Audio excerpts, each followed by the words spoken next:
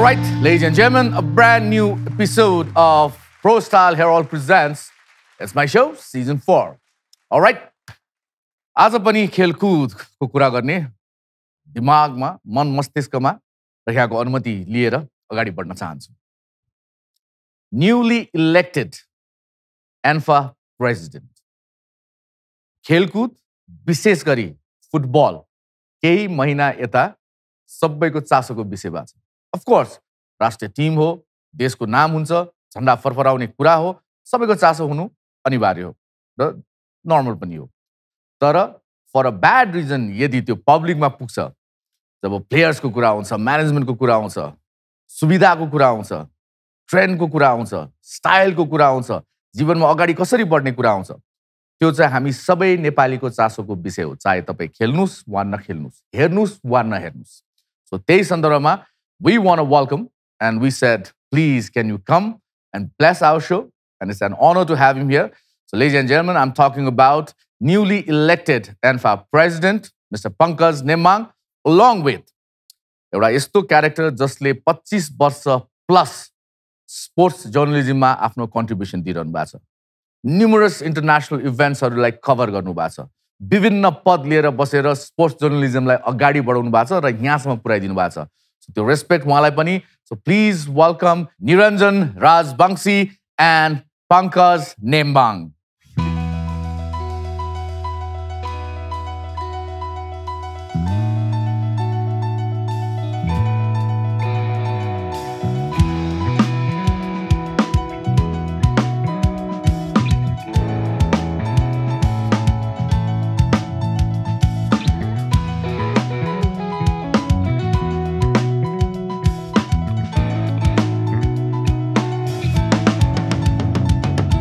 Thank you, boys. Gentlemen, welcome to It's My Show. Niranjan sir, आरामै हुनुहुन्छ? एकदम ठिक छ. धेरै अवार्ड थप्दै हुनुहुन्छ है तपाईँ आजकल आफ्नो जीवनकालमा? अलिकति बुढो हुँदै गयो कि जस्तो नि महसुस भइरहेछ. अब अवार्ड भनेको अब ओलम्पिक कमिटीको अवार्ड पनि ठुलै अवार्ड हो हैन. अब युवा तथा खेलकुद मन्त्रालयको, त्यसै गरी राष्ट्रिय खेलकुद परिषदको र अरू केही अवार्डहरू पनि पाइरहेको छु. खुसी नै लागिरहेछ. आफ्नो खेलकुद पत्रकारिताको अलिकति कदर भइरहेको हो कि जस्तो महसुस भइरहेछ. 25 इयर्सको कन्ट्रिब्युसन भनेको त्यो सानो त हुँदै होइन नि सर. तपाईँले गर्नुभयो, तपाईँलाई थाहा नभयो होला के गर्नुभयो, मैले के गरेँ भनेर आफ्नो कर्म गर्दै जाने हो हामी त होइन. बट देन जति नजिकबाट मैले यहाँको कामहरूलाई हेरेको छु, यहाँले अवेर गर्ने कुराहरू हेरेको छु, and you are doing very fine and congratulations यहाँलाई. Thank you very much. Pankaj sir, a big congratulations यहाँलाई पनि. हजुर, धन्यवाद. यदि मैले पङ्कज एउटा फुटबलको पद धारणा गरे व्यक्ति मात्रै होइन, स्वयं 3 पुस्ते फुटबल प्रेमी र चाहिने भन्दा धेरै फुटबललाई माया गर्ने परिवारमा हुर्केको छोरो भने सही हुन्छ कि गलत हुन्छ? त्यो सही नै हुन्छ. यस, यो धेरैलाई थाहा होला अहिले यो एन्फाको यो कुरा आइसकेपछि, पद धारणा गरिसकेपछि यो त्यो भनेपछि मात्रै पङ्कज नेम्बाङ के भनेर लाग्यो होला. तर जति मैले पङ्कजलाई चिनेको छु, 3 पुस्ता भइसक्यो. यहाँको बुवा, यहाँ लगायत यहाँको भाइ स्वर्गीय आशिष र त्यसपछि यहाँको छोरा पनि. सो बल्ल चाहिँ जसले फुटबललाई यति धेरै माया गर्छ, त्यो घरको एउटा छोरा चाहिँ बल्ल एउटा ठाउँमा पुग्यो है? बल्ल पुग्यो, तर जिम्मेवारी धेरै छ. फुटबललाई माया गरेर आइयो, अब फुटबलको लागि केही गर्नुपर्छ भन्ने जिम्मेवारी बोध भइरहेछ. यसलाई जागिरको रूपमा मात्रै ल्याए हो कि साँच्चै फुटबललाई अब म के गर्छु, यो 4 वर्ष छ तपाईँसँग, first 4 years, that all depends तपाईँले गरेको कामबाट. फेरि त्यसलाई 4 लाई 8 बनाउने काम हो कि होइन भनेरमा त्यहाँ निरञ्जनजी छिर्नुहुन्छ, त्यहाँ म पनि अलिअलि छिर्छु, दर्शकहरू पनि छिर्नुहुन्छ, वेल विशर पनि छिर्छ. र सबभन्दा इम्पोर्टेन्ट भनेको चाहिँ फ्याक्ट्स एन्ड फिगर्सले भन्छ पङ्कज नेम्बाङको कार्यकालमा के भयो र यसलाई निरन्तरता दिने कि नदिने वा नयाँ नेतृत्वको खोजी गर्ने भन्ने कुरा, त्यसमा अवेर हुनुहुन्छ तपाईँ? हजुर. अलिकति क्रिटिकली स्टार्ट गरौँ न कार्यक्रम. दो my so is not that negative. एउटा देशको हेड कोचले पब्लिकली बाहिर आएर के भन्छ भने यो व्यक्तिको कारणले म रिजाइन गर्दैछु, मलाई गाह्रो गर्यो खेल्नलाई या खेलाउनलाई भन्दाखेरि कस्तो फिल भएको थियो या के भएको थियो त्यतिखेर, यदि भन्न मिल्छ भने? त्यो प्रशिक्षकजीको एउटा अनुशासनहीन कार्य हो भन्ने मात्रै लिन्छु अहिले चाहिँ होइन. त्यो मैले बिर्सिसकेको छु. ओके, सो नयाँ सुरुवातमा हुनुहुन्छ, नयाँ जोसमा हुनुहुन्छ र कुनै पुरानो लगेज लिएर अगाडि बढ्न चाहनुहुन्न? पुरानो कुनै कमी कमजोरीहरूलाई चाहिँ छोडेर पुरानो राम्रो कुराहरूलाई साथमा लिएर अघि बढ्न चाहन्छु। यदि मैले आई थिङ्क निरञ्जनजीले यसमा अलिकति थप्नुहुन्छ होला, फिल्डमा त राजनीति नहुनु पर्ने हो नि, त्यो गन्ध आउन थालिसक्यो नि। मैले मेरो कार्यकालमा चाहिँ अब मैले के सोच राखेको छु भने अब नेपाली फुटबलको निम्ति इमान्दार भएर काम गर्ने, जो मैले यतिका वर्षसम्म इमान्दार भएर रहे, अब नेतृत्वमा आएर छु। अब मेरो 4 वर्ष कार्यकाल नेपाली फुटबलको हकितको निम्ति, खेलाडीहरूको हकितको निम्ति इमान्दार भएर लागि पर्छु हो।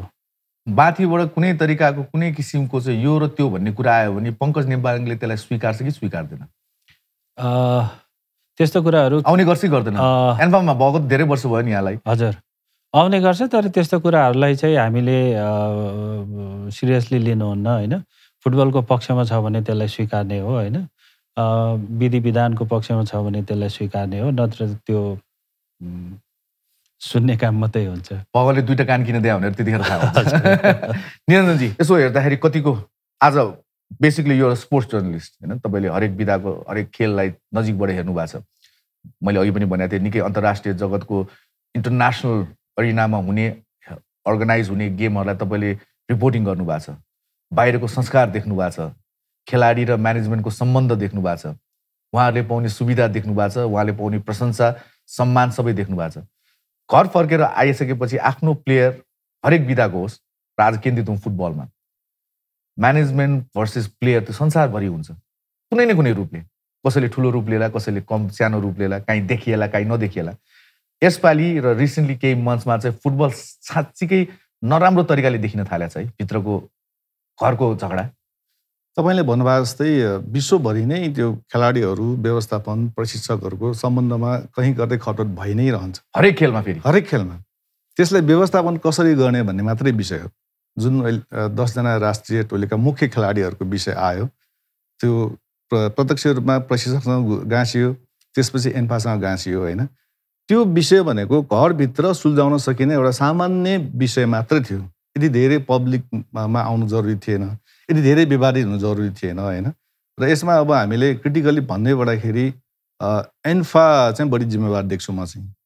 एन्फाले आफ्नो सदस्यहरू बिचमा होइन, त्यो पनि राष्ट्रिय टोली, अरू सबै विषयहरू राजनीतिका पाटाहरू हुन सक्लान्, तर खेलाडी भनेको त खेलाडी हो नि। दर्शकले अरू सबैले हेर्ने भनेको खेलाडी मात्रै हो, देशको झन्डा मात्रै हो। सब अरू केही पनि एन्फाभित्र के भइरहेको छ, के खालको राजनीति भइरहेको छ, त्यहाँ मतको कुराहरू होला, अरूलाई केही मतलब हुँदैन कि। तर खेलाडीहरू जो खेलिरहेछन् त्योसँग सम्बन्धित विषयहरूमा चाहिँ एन्फा एकदमै सेन्सिटिभ हुनु पर्दथ्यो। त्यो विषय चाहिँ अब नेपालमा एउटा प्रशिक्षक हाबी भयो र खेलाडीहरूले अनुशासनको दायराहरू क्रस गर्यो र ती कुराहरू लम्बिएर खेलकुद मन्त्रालयसम्म, छानबिन कमिटीसम्म, देशभरिका जनताहरूसम्म बहसको विषय चाहिँ हुनु हुँदैन थियो, त्यो भइदियो। त्यो चाहिँ अब नेपाली फुटबलको व्यवस्थापनको ठुलो कमजोरी भन्छु म चाहिँ। डिसिप्लिनको अभाव हो दुवैमा, तीनटै पक्षमा, एन्फामा, प्रशिक्षकमा र खेलाडीमा। किन खेल भन्नासाथ सबभन्दा महत्त्वपूर्ण कुरा भनेको त अनुशासन हो नि। त्यो फिल्डभित्र मात्र होइन, बाहिर पनि हुनुपर्ने हो। खेलकुद भनेकै अनुशासन हो। एक्ज्याक्टली। अहिले देशभरिमा अनुशासन भन्ने शब्द कहीँ प्रयोग हुन्छ भने त्यो खेलकुदमै हो सबैभन्दा बेसी, र पालना पनि त्यही हुन्छ। जहाँ अनुशासन हुँदैन त्यहाँ सफलता भन्ने कुरा त हुनै सक्दैन। र त्यो अनुशासन भनेको चाहिँ नट ओन्ली प्लेयर्स, सबै पक्ष उति नै अनुशासित हुनुपर्छ। खेलाडी अनुशासित हुनुपर्छ भनेपछि प्रशिक्षक पनि अनुशासित हुनु पर्यो, प्रशिक्षक अनुशासित हुनुपर्छ भनेपछि एन्फा पनि अनुशासित हुनु पर्यो। एउटा पक्ष अनुशासित भइदिने, अर्को पक्ष भइदिएन भने त्यो तालमेल त बिग्रि नै हाल्छ। त्यसले गर्दाखेरि सबै पक्षहरूले बराबर रूपमा चाहिँ आफ्नो रेस्पोन्सिबिलिटी, आफ्नो डिसिप्लिनलाई मेन्टेन गर्यो भने त यो समस्या आउँदै आउँदैन। आज हेर्न कस्तो खालको परिस्थिति बन्यो नेपालमा, जुन इतिहासमा कहिले पनि भएको थिएन। त्यो परिस्थिति बन्नु भनेकै सबै पक्षले आफ्नो अनुशासनको दायरा क्रस गरेको। यसमा जिम्मेवार एउटा अभिभावकको रूपमा तपाईँले देख्नुहुन्छ। तपाईँ त्यो पदमा त्यतिखेर हुनुहुन्न थियो, तर जहाँ उठ्यो त्यही बिहानी भन्छ नि पङ्कजजी होइन। सो सायद अब त्यो कुराहरू हामीले जीवनमा कहिले पनि एन्फा भित्रको सही गलत झगडा को जिम्मेवार छ, के छ, त्यो हामी जनतालाई निरञ्जनजीले भने जस्तो हामीलाई सरोकारै छैन। मलाई के मात्र जरुरी छ भने मेरो राष्ट्रिय खेलाडीहरू खुसी छन्, खेलिरहेछन्, जीवनशैली उनीहरूको एभ्री इयर राम्रो भइरहेछ, अपर्च्युनिटी पाइरहेछ, एक्सपोजर पाइरहेछ, र त्यसले नेपाललाई चिनाउने अर्को एउटा माध्यम खेल पनि बनिरहेछ, र त्यसमा पनि फुटबल पनि छ भन्ने। त्यति मात्र होइन तपाईँको काम? हो, त्यति मात्रै हो। र यो जुन चाहिँ अहिले कुरा निस्क्यो 10वटा खेलाडीको। त्यो हामीले एन्फाले नै सुल्झाउन सक्नु पर्थ्यो, त्यसमा हामी चुकेकै हौँ। हामीले प्रयास गऱ्यौँ, तर अब त्यतिखेर हुन सकेन। यसमा हामी दुःखी छौँ। त्यतिखेर म वरिष्ठ उपाध्यक्ष थिएँ। हामीले इमान्दार प्रयास गर्दै पनि यो घटना घट्यो। घटना घटिसके पछाडि हामीले मिलाउन सक्नु पर्थ्यो, तर हामीले एउटा छानबिन समिति गठन गरेर त्यो कार्य चाहिँ छानबिन समितिलाई जिम्मा दियौँ। त्यसले गर्दाखेरि चाहिँ हाम्रो नेतृत्व क्षमतामा कमी देखियो। तपाईँको नाम मात्र किटान हुँदाखेरि was it only official fight थियो कि त्यो पर्सनल रूपमा गइसक्यो? यो अब भन्नै पर्दाखेरि चाहिँ त्यतिखेर पनि मैले भनिरहेको थिएँ होइन। अब त्यतिखेर चाहिँ एन्फाको चुनाव सुरु भयो। त्यतिखेरदेखि अस्ति असार 6 गतेको हाम्रो निर्वाचन केन्द्रित योजना थियो। मलाई व्यक्तिगत रूपमा बदनाम गराउने एउटा सुनियोजित षड्यन्त्रको रूपमा मैले लिएको थिएँ, तर अब त्यो पार भइसकिरहेछ। अब तपाईँ औँला ठडाउने होइन, जिम्मेवार जवाब दिने पदमा हुनुहुन्छ होइन। अस्तिसम्म तपाईँ यो र त्यो भन्दा औँला ठडाउन सक्नुहुन्थ्यो, तपाईँसँग त्यो अधिकार थियो, त्यो प्रिभिलेज थियो तपाईँसँग इनफ्याक्ट। अब चाहिँ you do not have that privilege. अब you're answerable to every one, including me, including निरञ्जनजी, हाम्रो cameraman, sports lover, football lover, players, तपाईँभन्दा माथिको म्यानेजमेन्ट, राज्य, सबैलाई जवाब दिए त तपाईँ मात्र हो नि त। अब कार्यान्वयनको तहमा हुनुहुन्छ अब। यस, अब त्यस्तो कुराहरूलाई चाहिँ छोडेर हामी नयाँ ढङ्गले अगाडि बढ्ने प्रयासरत छौँ। गणेश थापाजीको फोन आयो कि आएन तपाईँलाई बधाई कार्यक्रम? बधाई त मलाई सबैले दिनुभयो। मन्त्रीज्यूहरूले दिनुभयो, सदस्य सचिवहरूले, राखेपाका उपाध्यक्षजीहरूले, पूर्व अध्यक्षजीहरूले दिनुभइरहेछ। गणेश थापाजीको पनि फोन आयो? मैले बधाई पाइरहेछु। धेरै वर्षसँगै काम गर्नुभयो उहाँसँग तपाईँ? म 2002मा म केन्द्रीय सदस्य भएँ। 2016सम्म मैले उहाँको अध्यक्षतामा सदस्य भएर काम गरेँ। अहिले तपाईँ त्यो पदमा हुनुहुन्छ? हजुर, अहिले अध्यक्षमा छु। साँच्चै कतिको गरुङ्गो पद रहेछ यो। केही साता मात्र भयो दो होइन, it's to early to ask, but then त्यो बस्नसाथ त्यसको न्यानोपन या तातोपन या घोचेको या पोलेको या त्यसले चिथर्न खोजेको सबै थाहा त हुन्छ नि होइन। यो एउटा ठुलो जिम्मेवारीको पद हो होइन। यसलाई चाहिँ हामीले इमान्दार भएर नेपाली फुटबलको लागि गर्न सक्दाखेरि धेरै गर्न सकिने ठाउँ छ होइन। त्यसमा चाहिँ हाम्रो टिम इमान्दार भएर एकजुट भएर नेपाली फुटबलको विकासमा, खेलाडीहरूको विकासमा हामी लागि पर्छौँ भन्ने हाम्रो सल्लाह भइरहेछ। त्यही अनुरूप सबै साथीभाइहरूको, क्लबहरूको, जिल्लाहरूको, सबै शुभेच्छुकहरूको हामीलाई शुभकामना छ, सुझाव छ। त्यसलाई कार्यान्वयन गर्न सबैको सल्लाह लिइरहनु भएको छ। हजुर, आज हामी sports versus rest of the सोसाइटीको कुरा गरिरहेको छौँ। आज प्रतिनिधि चाहिँ खेलकुदको रूपमा तपाईँ मात्र भइरहनु भएको छ। फुटबल करेक्ट एउटा स्पोर्टिङ बडी छ, त्यसले के गर्यो के गरेन भन्ने कुरा चाहिँ पब्लिकमा पठाउने जिम्मेवारीमा तपाईँ हुनुहुन्छ एज स्पोर्ट्स जर्नलिस्ट। सम्भवतः हामी दर्शक र खेल प्रेमी भन्दा कुनै पनि अर्गनाइजेसन, स्पोर्ट अर्गनाइजेसनसँग आबद्ध भएको र नजिकबाट काम गर्ने र चासोमा बस्ने भनेको तपाईँको फ्रेटर्निटी हो। यसो हेर्दाखेरि एउटा अम्पायरको रूपमा, रेफ्रीको रूपमा या एउटा न्युट्रल बडीको रूपमा चाहिँ स्पोर्ट्स स्पेसली र फुटबलमा के अभाव देख्नुहुन्छ, के कमी देख्नुहुन्छ? वे डु वी ल्याक जस्तो लाग्छ? एसोसिएसन चाहिँ आफैमा एउटा स्वतन्त्र हुनुपर्छ भन्ने कुरा छ र त्यसलाई चाहिँ सङ्घहरूले जहिले पनि घचघचाइरहन्छ कि हामी चाहिँ एउटा इन्डिपेन्डेन्ट बडी हौँ। अरू विषयहरूमा सरकारले सहयोग गर्नुपर्ने विषयमा सरकारसँग हामी सहयोग माग्छौँ, तर आफै अगाडि बढ्नुपर्छ, एउटा स्वतन्त्र बडी हो भन्छ सबै सङ्घहरू। र फुटबल सङ्घ त्यसमा अग्रपङ्क्तिमा छ। नेपालमा फुटबल यस्तो एउटा खेल हो जुन खेलसँग सबै चिज छ, अरू खेलसँग छैन। आर्थिक रूपमा भन्नुहुन्छ भने फिफा, एफसीदेखि लिएर राम्रो स्रोत आउँछ जसले गर्दाखेरि फुटबल अगाडि बढाउन केही समस्या छैन। देशमा भन्नुहुन्छ भने पूर्वाधारको कुरा गर्ने हो भने देशभरि नै फुटबलका पूर्वाधारहरू छन्। खेलाडी भन्नुहुन्छ भने देशभरि फुटबलका खेलाडीहरू, केही कमी छैन। एक से एक अहिले पनि फुटबल खेल्न आतुर छन्। प्रायोजक भन्नुहुन्छ भने प्रायोजकहरू फुटबलमा लगानी गर्न कहिले पछि हट्दैन होइन। र देशभरि यति धेरै चाहिँ मान्छेहरू छ जो चाहिँ फुटबललाई चाहिँ पहिलो प्राथमिकता दिएर अगाडि आउँछ।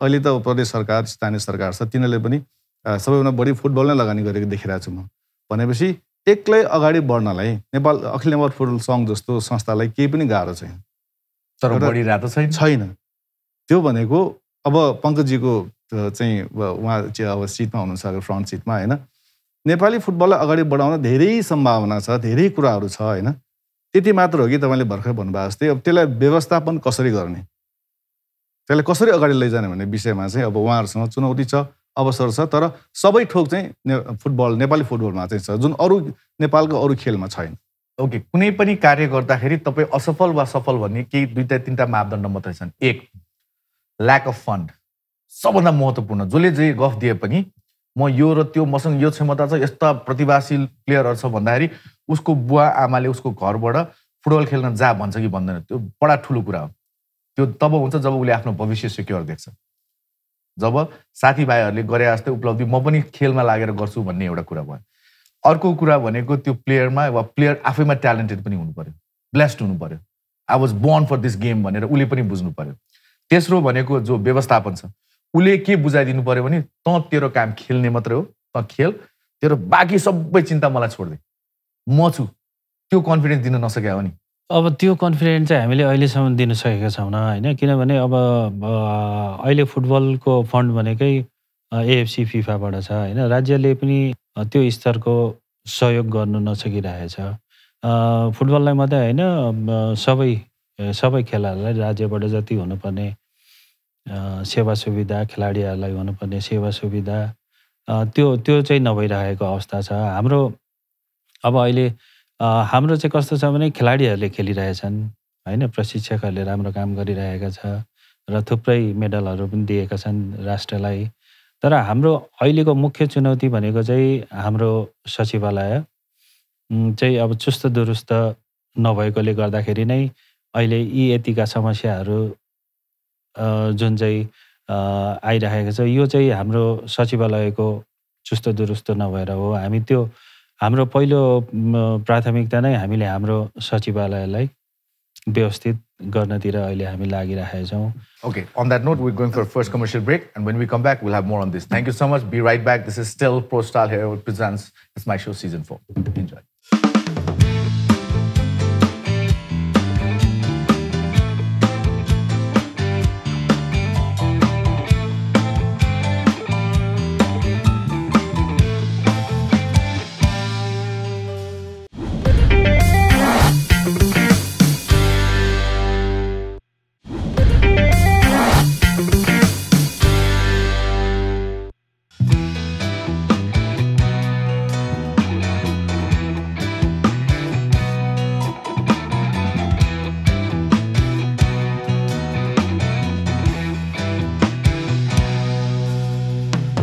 All right, welcome back, two gentlemen, and we're talking about sports, especially football. उहाँहरूलाई कसरी हेर्नुहुन्छ तपाईँले वा व्यवस्थापनले पत्रकार भन्नासाथ अबै भनेर तर्सिने हो कि होइन यार उहाँको पनि साथ चाहिन्छ भन्ने बी अनेस्ट होइन वास्तवमै खेलकुद पत्रकार साथीहरूको जुन राष्ट्रको खेलकुदको लागि जुन योगदान छ त्यही माथि नेपाली फुटबलको लागि जुन योगदान छ हामी उच्च सम्मानका साथ मूल्याङ्कन गर्छौँ उहाँहरूले जहिले पनि हामीलाई हाम्रो नराम्रो काममा जुन खबरदारी गर्नुहुन्छ होइन त्यसलाई चाहिँ हामीले सकारात्मक सुझावको रूपमा हामीले लिनुपर्छ भन्ने लाग्छ र नेपाली फुटबललाई नेपालमा मात्रै नभएर विश्व सामु चिनाउन पत्रकार मित्रहरूले खेल्नुभएको सहयोग योगदान को हामी जहिले पनि उच्च कदर गर्न चाहन्छौँ गर्छौँ कहिलेकाहीँ तपाईँहरूलाई के अब you been utilise you been mobilise पनि भन्छ कि उदाहरणको लागि नेतृत्वमा गइसकेपछि या भनौँ या कम्पिटिसनमा गइसकेपछि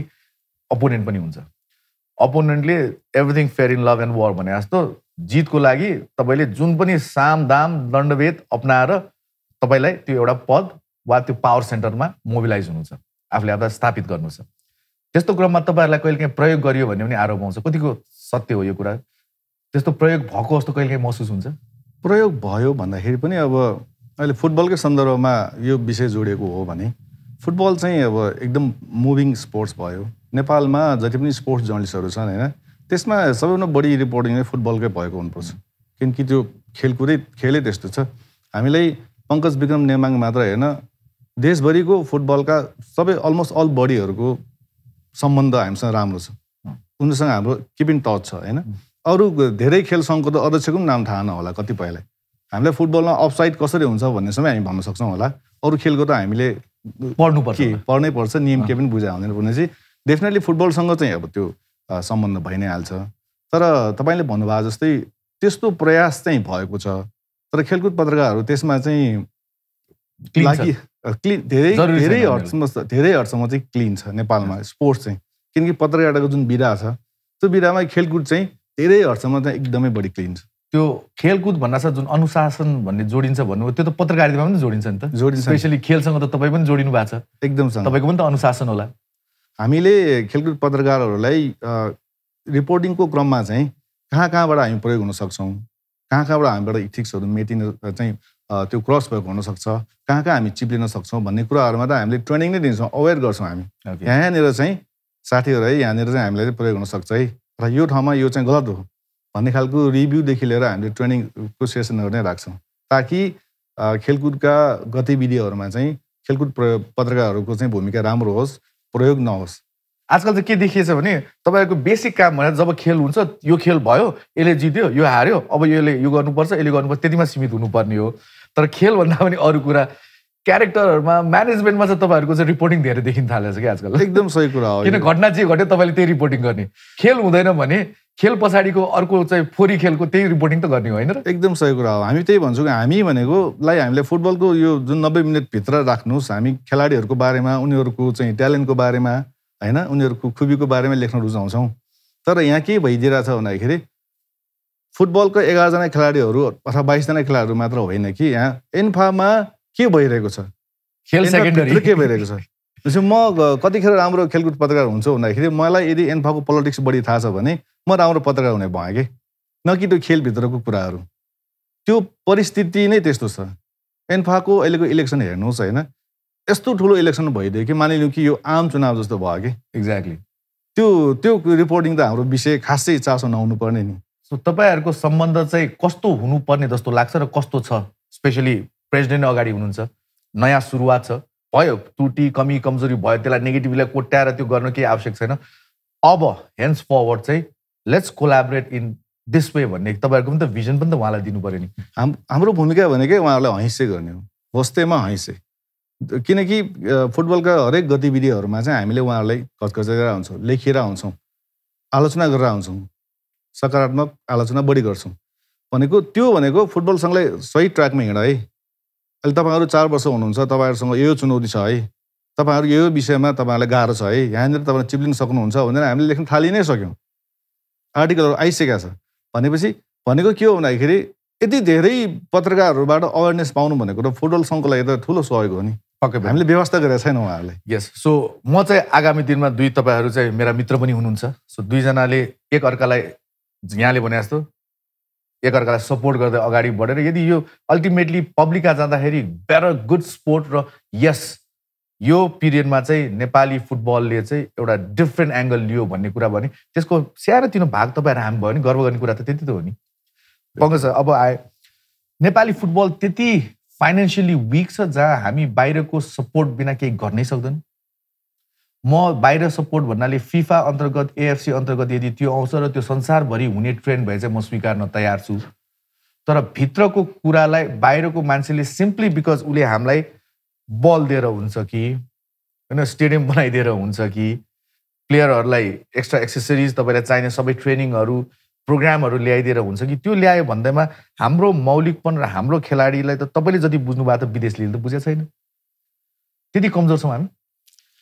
वास्तवमै खेलाडीहरूको क्षमता हेर्ने हो भने हामी कमजोर छौँ न होइन। हामीले धेरै राम्रो खेली पनि रहेछौँ होइन, तर अब अहिले आएर यो ऱ्याङ्किङको हिसाबले हामी खस्किरहेछौँ होइन।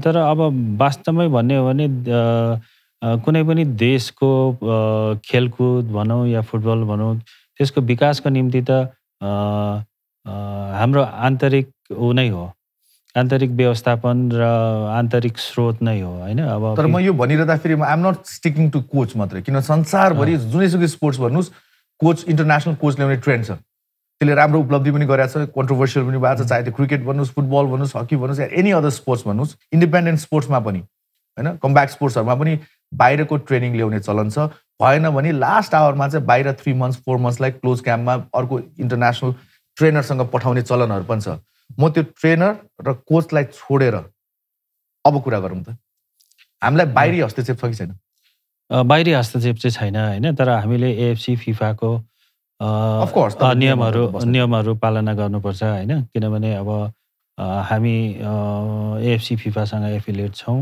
र एएफसी फिफाले नै ठुलो सहयोग ओके टोटल बजेट 1 रुपियाँ चाहिँ हाम्रो वार्षिक बजेट हो भने कति % चाहिँ बाहिरबाट आउँछ फिफा वा एएफसीबाट आउँछ हामीलाई स्पोर्ट्सको लागि र स्पेसली फुटबलको बेटरमेन्टको लागि टेन्टेटिभ एक्ज्याक्टली हुन जरुरी 90-95% हामीले हाम्रो चाहिँ अब कस्तो छ भने अब हामी आइसके पछाडि चाहिँ हामीले अब सर एकछिन म अहिले कन्फ्युज भएँ है म तपाईँले मलाई अहिले के भनिरहनु भएको छ भने यदि 1 वर्ष फुटबल चलाउनलाई यो देशमा 1 रुपियाँ चाहिन्छ भने 95 पैसा बाहिरबाट आउँछ हजुर 5 पैसाको यो राज्यलाई पनि थाहा छ 1 रुपियाँ खर्च तर दिइरहेछ 5 पैसा मात्रै अनि त्यही राज्यले के एक्सपेक्ट गरिरहेछ भने र हामी पब्लिकले पनि के एक्सपेक्ट गरिरहेछ भने किन नेपालको फुटबल माथि गएन भनेर यो त तपाईँहरूको भूमिका होइन सर यो तपाईँ कस्तो हुँदाखेरि यसलाई अब पोजिटिभली कुरा गर्नु पर्दाखेरि जस्तै अब 23 करोड 24 करोड अराउन्ड आउँछ होला वार्षिक रूपमा यदि म गलत छैन भने फिफा एफसीबाट होइन त्यो पैसा भनेको नेपाली फुटबललाई अगाडि बढाउन उहाँले अब केही बेसिकली उहाँहरू सङ्घर्ष गर्नु परेन डेभलपमेन्ट बजेट तपाईँको एन्फाको कार्यालय चलाउनदेखि सबै बजेटहरू फिफा एफसीले दिइसकेपछि उहाँहरूलाई अब अगाडि काम गर्नुको लागि सजिलो भयो नि अब हामी खोजौँ न अर्को 1 अर्ब रुपियाँ हामी नेपाली बजारबाट खोजौँ त्यो त मैले विदेशी आएको कुरा त मलाई चित्त बुझेकै छैन आउनु पनि पर्छ होला फिफा एफसीले सबै देशलाई दिने एउटा नर्मल ग्रान्ट हो यो नर्मल ग्रान्ट हो सर तर नर्मल ग्रान्ट नै बाहिरबाट आइरहेछ हामी किन लगानी गर्ने भने त हामी मूर्ख होइन भनेको तपाईँको घरमा डेरावाल कोही बसिरहेछ त्यो डेरावालले तपाईँको घर पेन्ट पनि गरिदिरहेछ रङरोगन सबै गरिदिरहेछ भने तपाईँ आफ्नो घर त्यसले गरिरहेछ मैले किन आफ्नो घरलाई हेर्नु पऱ्यो र त्यसले हेरिरहेछ त्यो त एक दिन छोडेर जान्छ सर त्यो छोडेर गएपछि त तपाईँसँग त जीर्ण घर बाहेक केही पनि हुँदैन नि त्यो बुझाउने काम त हाम्रो एन्फाको हो नि त हामी बेसिकली वी आर स्ट्रङ हामीसँग सबै कुराहरू छ अगाडि बढ्नको लागि no you are not getting my point मैले भन्न खोजे 1 रुपियाँ खर्च हुन्छ भने र 95 उसले दिइरहेछ भने किन उसले 95 1 रुपियाँ मात्रै छोड्यो भने 95 त्यहाँ दिएर म अलिकति दिए जस्तो मात्रै गर्छु किन अर्को 95 चाहिँ हाम्रो देशले आफै चाहिँ निकाल्न सक्दैन र त्यसलाई चाहिँ 2 रुपियाँ बनाएर अनि एकैचोटि बेटर स्पेसमा जान सक्दैन त्यही हो मैले भनेको त्यही हो यो काम चाहिँ एन्फाको यो चाहिँ अब कस्तो भइरहेछ भने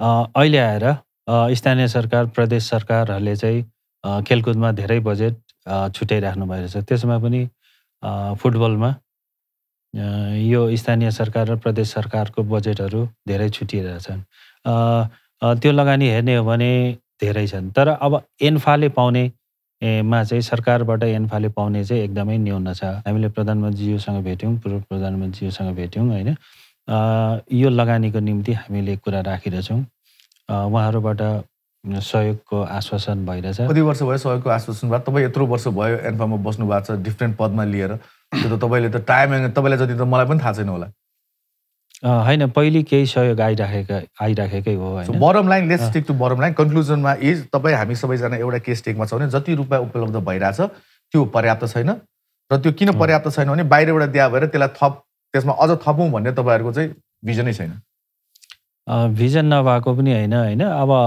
हामीले चाहिँ आन्तरिक स्रोत चाहिँ हामीले चाहिँ अब बढाउने कुरामा हामी अब हाम्रो कार्यकालमा हामी गर्छौँ त्यसको निम्ति अब फ्रेन्डली म्याचेसहरू हुनसक्छ होइन त्यसको निम्ति अस्ति 3 नेसन्स कपहरू भए होइन अब त्यस्तो टुर्नामेन्टहरू हुनसक्छ विभिन्न कार्यक्रमहरू हुनसक्छ होइन त्यो कार्यक्रम गरेर हामी आन्तरिक स्रोत चाहिँ बढाउने प्रयास गर्छौँ सरकारबाट सहयोग ल्याउने प्रयास गर्छौँ प्रयास नगर्नुहोस् डटेर लाग्नुहोस् पछाडिबाट हामी त सधैँ छ नि पुस गर्नलाई यहाँलाई त्यो सहयोग भनेर चाहिँ कस्तो हुने रहेछ भन्दाखेरि मैले अघि भने जुन बेसिक रूपमा चाहिँ एन्फा कमजोर छैन भनिसकेपछि अब बजेट ल्याउने विषय भनेको एन्फाले बनाउने पोलिसीमा निर्भर हुने हो।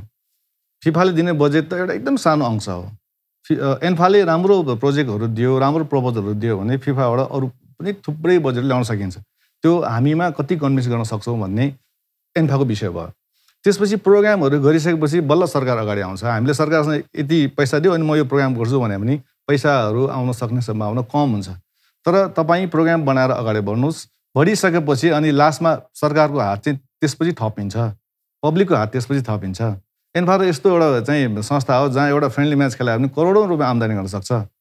लिगलाई व्यवस्थित गर्ने हो भने त्यो लिगले तपाईँको एन्फा मात्र होइन सबै क्लबहरू चाहिँ बेनिफिटमा जान सक्छ, सबै स्पोन्सरहरू त्यहाँ खनिन सक्छ। भनेपछि यो त एन्फाले त तपाईँको आम्दानी मात्र होइन लाखौँ जनताहरूलाई चाहिँ रोजगारी दिन सक्छ होइन, टुरिज्म चाहिँ प्रमोसन गर्न सक्छ।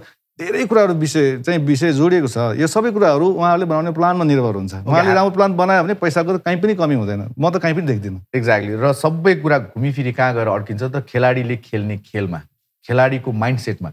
खेलाडीको माइन्डसेट राम्रोसँग बुझ्नु भएको छ है तपाईँले? हजुर। दुःख सुख पोख्छन् आएर? पोख्छन्, पोख्नै पर्छ। अनि त्यसलाई सम्बोधन हुन्छ? हरसम्भव प्रयास हुन्छ। एभरेजमा एउटा राष्ट्रिय स्तरको खेलाडीले मासिक कति पाउँछ सर अहिले? अहिले 18,000।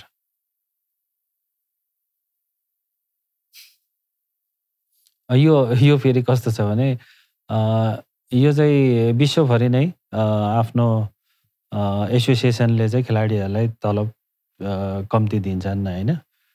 तर खेलाडीहरूले पाउने भनेको चाहिँ क्लबबाटै हो। त्यो चाहिँ सर 18,000 कम भयो होला। तर हामी आइसके पछाडि यो 18,000 गऱ्यौँ। पहिले 15,000 पाउँथे र महिला खेलाडीहरूले 7,000 पाउँथे। अहिले हामीले चाहिँ महिला खेलाडी र पुरुष खेलाडीलाई चाहिँ बराबरी 18।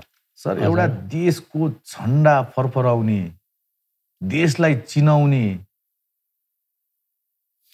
यो चाहिँ व्यक्तिको तलब त्यति। र मैले टाइम एन्ड अगेन आफ्नो 20 इयर्स करियरमा म जहिले पनि भन्ने गर्छु कि यदि कुनै पेसाले देशलाई चिनाउने हैसियत राख्छ भने त्यो खेलकुद बाहेक अरू केही हुनै सक्दैन। म कुनै मन्त्री यो त्यो पदमा बसेका मान्छेहरूलाई विथ ड्यु रेस्पेक्ट, उहाँहरूले मोटरमा त्यो झन्डा फरफराएको मलाई मन दुख्छ। म चाहन्छु त्यहाँ एउटा खेलाडी होस्, भूतपूर्व होस् र एक्जिस्टिङ होस्, उसले झन्डा फरफराउने हैसियत चाहिँ साँच्चै भन्नेपछि उसँग मात्रै छ सर। त्यो पद धारणा गरेको र त्यो पेसामा आबद्धको मान्छेले कोही विदेशी मान्छेले यो नहेरोस् जस्तो लागिरहेको छ सर यो कार्यक्रम। किनभने जुन तपाईँले चाहिँ राष्ट्रिय खेलाडीहरूको तलब 18 भन्नुभयो, म चाहन्छु यो कार्यक्रम बाहिरकोले नहेरोस् र नबुझोस्। त्यसले गर्दा हाम्रो देशकै इज्जतको कुरा हुन्छ सर। यो त इट इज भेरी स्याड यार। यसलाई यसरी पनि बुझ्नु पर्ला। 18,000 चाहिँ बेसिक उहाँहरूको स्यालेरी भयो खेलाडीहरूको। तर एन्फाले वर्षभरिको एउटा क्यालेन्डर बनाएर प्रोग्राम बनायो भने 12 महिनामा 10 महिना फुटबल खेल्ने वातावरण भयो भने खेलाडीहरूको बेसिक स्यालेरी 2 लाखभन्दा बढी हुन जान्छ। कम्तीमा पनि 8 महिना लिग खेलाइदिनुहोस्, उहाँहरूको स्यालेरी त्यहाँबाट बढ्यो। राम्रो इन्टरनेसनल टुर्नामेन्टमा राम्रो खेलाडी योग्य बनाएर नतिजा दिनुहोस्, सरकारबाट पैसा दिनेदेखि लिएर अरू थपिन्छ। राम्रो खेलाडीहरूलाई पहल गर्नुहोस्। राम्रो खेलाडी राम्रो खेल्यो भने ऊ स्पोन्सर हुनसक्छ होइन, धेरै ठाउँबाट उसले अरू इन्कम गर्न सक्छ। भनेपछि यी सबै वातावरण बनाइदियो भने चाहिँ 18,000 चाहिँ माइनस हुन्छ।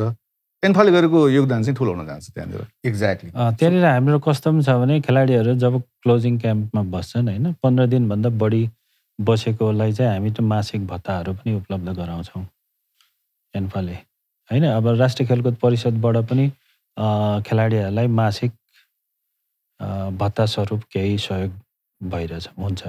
So all I am looking forward तपाईँको पिरियडमा is the betterment of the sports त छँदैछ सर। तर त्यो आफैमा भनेर हुँदैन। एन्फाको अफिस खतरा, लिफ्ट भएको होइन, गार्ड भएको, तपाईँको रुममा भन्या जस्तो सबै सम्पन्न, मलाई त्यो चाहिए होइन सर। तपाईँ सुकुलमा बसेर काम गर्नुहोस्, तर खेलाडीहरू चाहिँ सुखमा हुनु पर्यो। हाम्रो कार्यकालभरि हामीले खेलाडीहरूलाई चाहिँ केन्द्रबिन्दुमा राखेर नेपाली फुटबललाई केन्द्रबिन्दुमा राखेर हामी काम गर्छौँ। त्यो कुरामा म तपाईँ मार्फत दर्शकहरूलाई पनि भन्न चाहन्छु, हामी इमान्दार भएर यो विषयमा लागिसकिरहेछौँ। मलाई एउटा कमिटमेन्ट यहाँबाट तर्फ के भन्छ, निरञ्जन पनि साक्षी हुनुहुन्छ। अब उपरान्त at least another 4 years and I wish you all the best त्यो 4 years 8 yearsमा कन्भर्ट होस्। तर यो फर्स्ट 4 years जुन फर्स्ट हाफ छ त्यसमा न तपाईँले कुनै येल्लो कार्ड पाउनुहुन्छ, न तपाईँले फल गर्नुहुन्छ, न अफसाइड गर्नुहुन्छ। प्रमिस गर्नुहुन्छ? जानी जानी गरिँदैन, गोल गर्ने जोसमा फेरि होला नि, इन्टेन्सनली गरिँदैन होइन। यो फल गर्छु भनेर गरिँदैन। अन्जानमा फल भयो भने त्यसलाई चाहिँ आत्मसात गरेर रेड कार्ड खान पनि तयार हुनुहुन्छ? होइन, सुधारेर हामी अगाडि बढ्छौँ। तर रेड कार्ड खाने काम गर्नु भने रेड कार्ड खान पनि तयार हुनुहुन्छ नि? Red card खाइँदैन। टुक्को हुनुहुन्छ? हजुर, रेड कार्ड खाइँदैन र कामले देखाउने कुराहरू हो होइन। अहिले चाहिँ हाम्रो यही 4 वर्ष कार्यकाल नै महत्त्वपूर्ण छ र यसलाई नै एउटा नेपाली फुटबलको निम्ति महत्त्वपूर्ण समय, सुन्दर समय बनाउन हामी लागि परिरहेछौँ। Okay, on that note, going for yet another commercial break.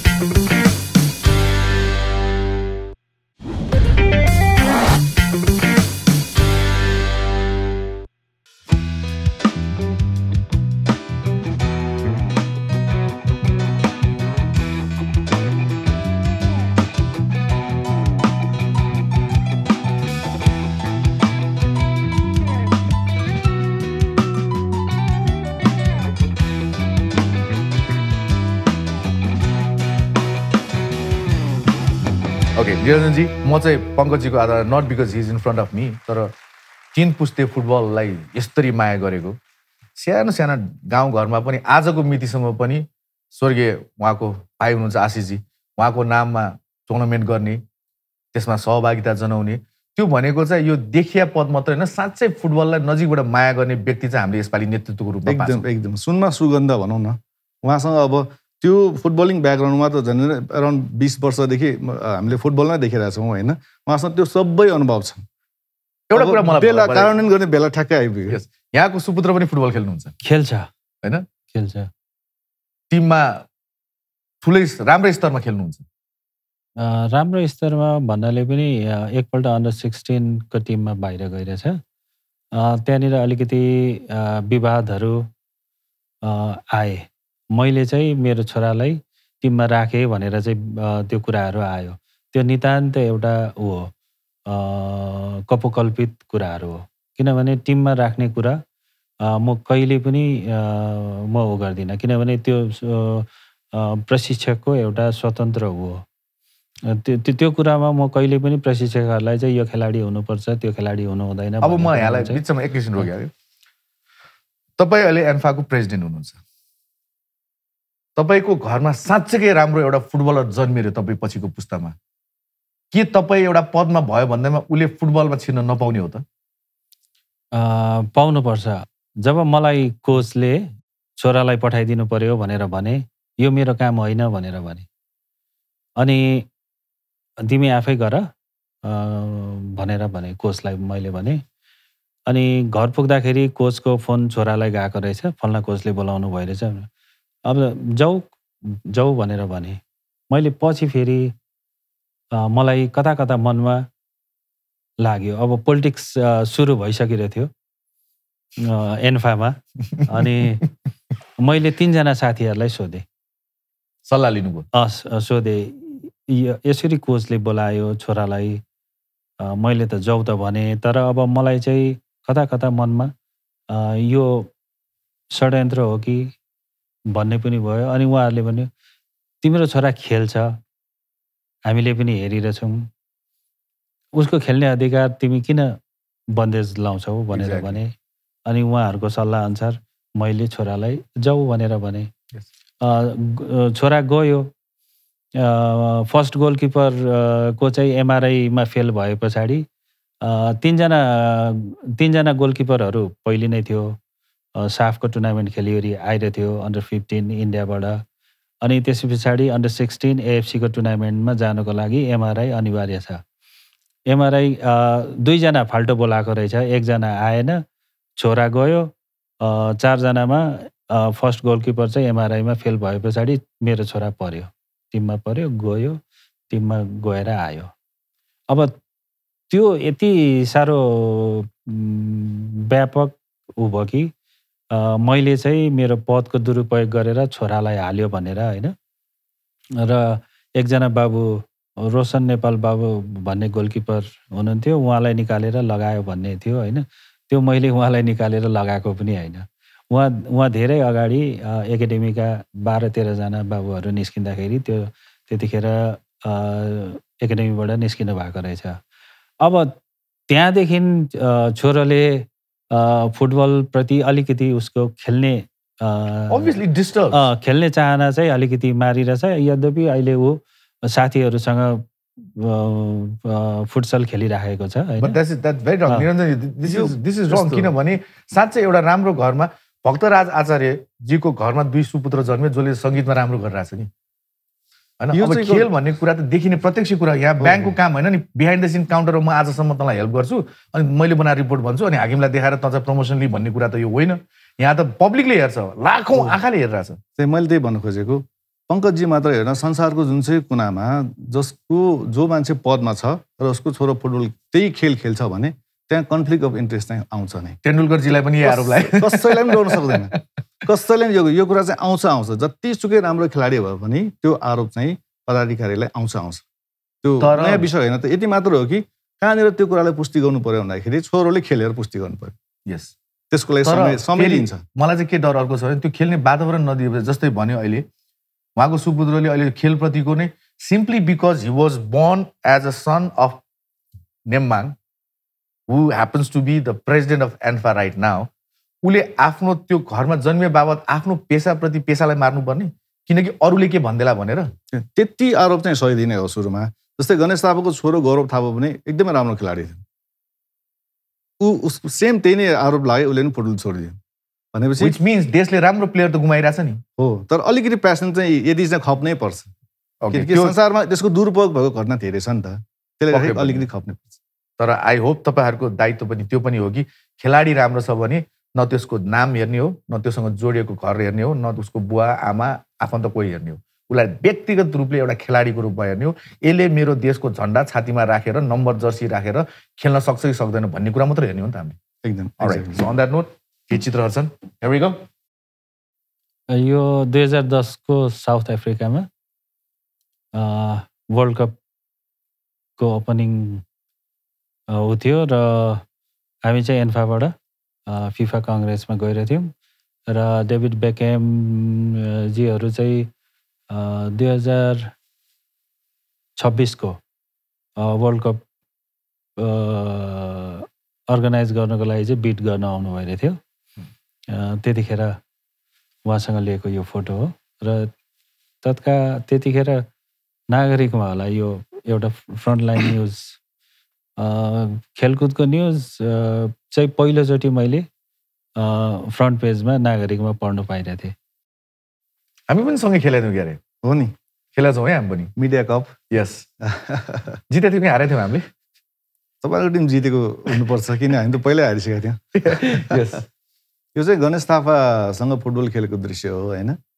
हामी चाहिँ के गर्छौँ भन्दाखेरि स्पोर्ट्स जर्नलिस्ट, हाम्रो नेपाल खेलकुद पत्रकार मञ्च भन्ने एउटा सङ्गठन छ खेल पत्रकारको, एन्फासँग हामी एभ्री इयर चाहिँ फुटबल खेल्छौँ। त्यसको उद्देश्य के हो भन्दाखेरि सम्बन्धमा चाहिँ त्यो बिचमा चाहिँ त्यस्तो नआओस्, आत्मीयता, ताकि भोलि कुनै समाचार सङ्कलनको लागि एन्फा हामीसँग सहज होस्, हामी एन्फासँग सहज हौँ भनेर एभ्री इयर चाहिँ फुटबल आइस ब्रेकर हो।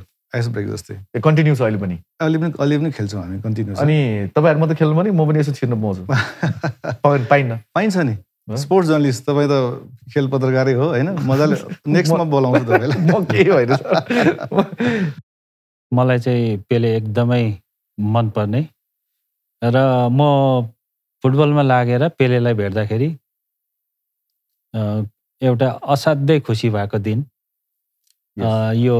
यो फोटो हो, भेट्दाखेरिको हो। अनि यो फोटो खिचिसके पछाडि उहाँले पनि खै हेरौँ भनेर भन्नुभयो, मैले देखाएँ, ओहो राम्रो आएछ भनेर भन्नुभयो।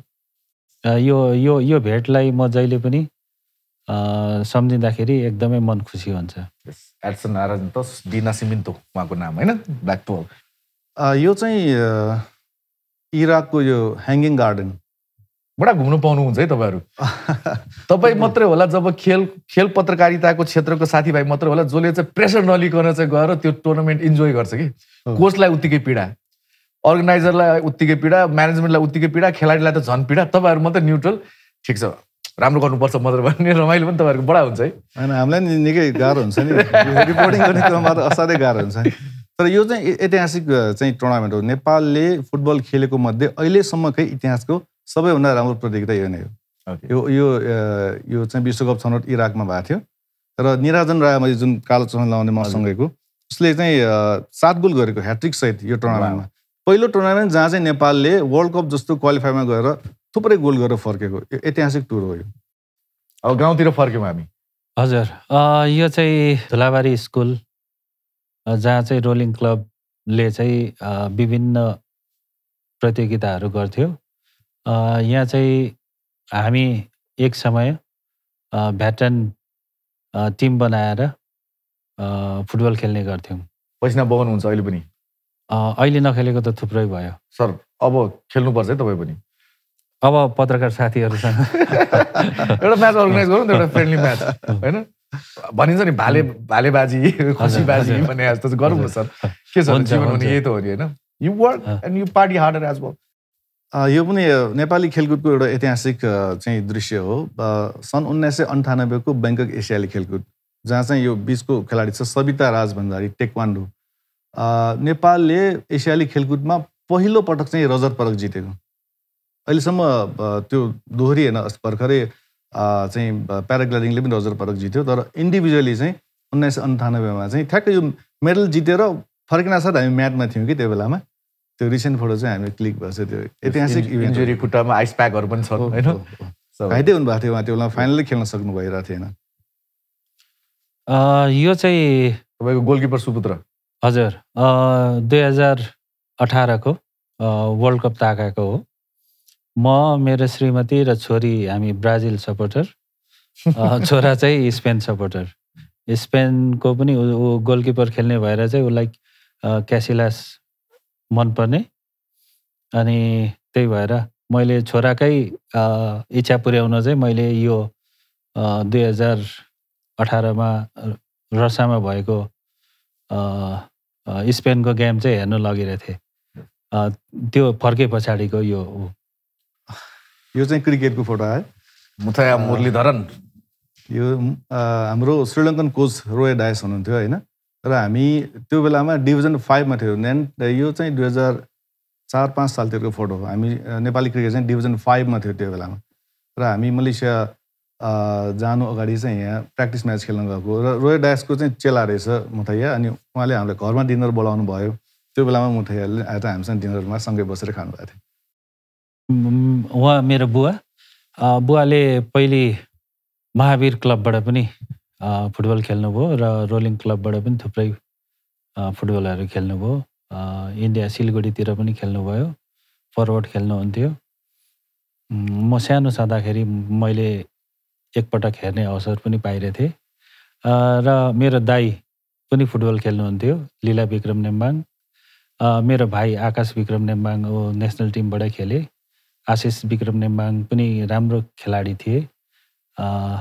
झापाको अन्डर 16 टिमबाट काठमाडौँसम्म आएर उसको कौशल देखाउन सफल भएका थिए।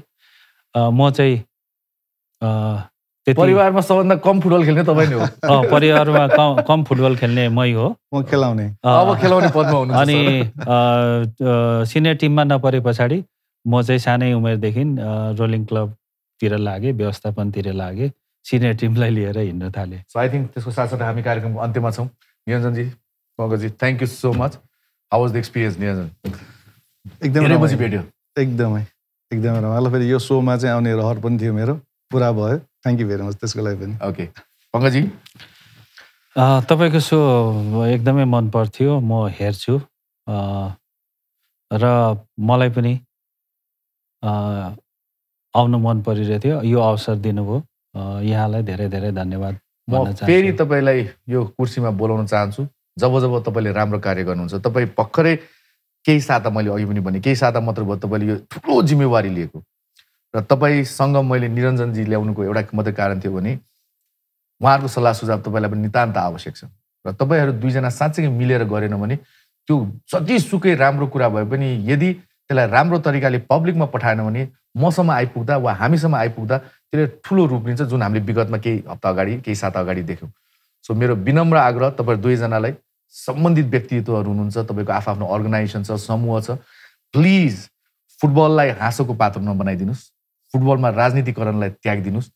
खेल भनेको त्यो गेमको त्यो ग्राउन्डभित्र मात्रै होस्, त्यो कुना काप्चामा, अफिसमा, लबीमा, मन्त्रालयसम्म नपुगोस्। र जब जब तपाईँलाई लाग्छ कि हो यो चाहिँ मैले गर्न खोजेको थिएँ तर भइरहेको छैन भन्यो भने यो couch I promise you as a brother is always there, you can come and utilise it. Thank you so much. धन्यवाद। म यो कुरामा चाहिँ के जोड्न चाहन्छु भने जसरी प्रतियोगिता जित्न हाम्रा खेलाडीहरू, प्रशिक्षकहरू ग्राउन्डमा एक भएर टिमवर्क भएर खेल्छन्, त्यसै गरी हामीले पनि व्यवस्थापनमा एक भएर टिमवर्क भएर काम गर्नुपर्छ। त्यो मेरो कार्यकालमा म त्यसरी लाग्छु। हामी एक टिम भएर हामी लाग्ने प्रतिबद्धता गर्छु र विश्वास छ फेरि भेट हुनेछ। पक्कै पनि विथ गुड न्युज होइन, with achievements. Thank you so much. एउटा प्रेजेन्टेसन पनि छ। हाम्रो 14 year old किबोर्डिस्ट हुनुहुन्छ, भेरी ट्यालेन्टेड अविक वीर सिंह तुलाधर। त्यसको साथसाथै एउटा शाओमी मोबाइलको चाहिँ पिक्चर पनि खिचौँ, यहाँलाई केही म सोभिनियर पनि दिन चाहन्छु। Thank you.